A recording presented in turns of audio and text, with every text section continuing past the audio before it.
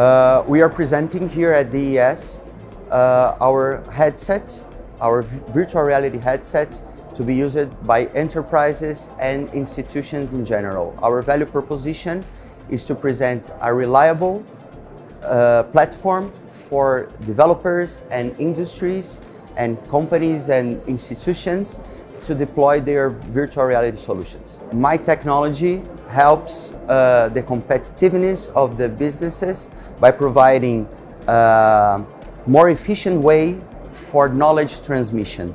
It's been known for a while that using virtual reality technologies accelerates and improves the knowledge transmission ratio that companies can achieve by providing this technology for their employees. The key technologies that are going to transform our businesses' environments there are lots of them, but most of them are designed towards efficiency.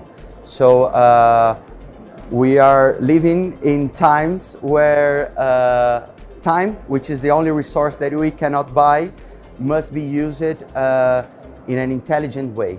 So these are the technologies that will improve this kind of access to information. I believe that they are the future. The main challenges for executives nowadays would be providing accessibility for these technologies to actually come from top to bottom, but with feedbacks from bottom to top, in order to improve them continuously and to provide more efficiency throughout all the production line or the transmission or the knowledge transmission chain. I believe it's important that these new events, these in-person events, to take place, especially working for the hardware industry, where it's necessary for people to actually try out the products.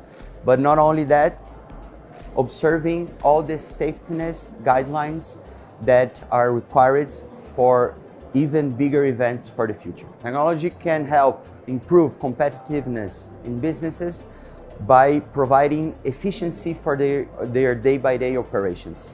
So how to read an information, how to interpret it, how to actually put it live at the day-by-day operations.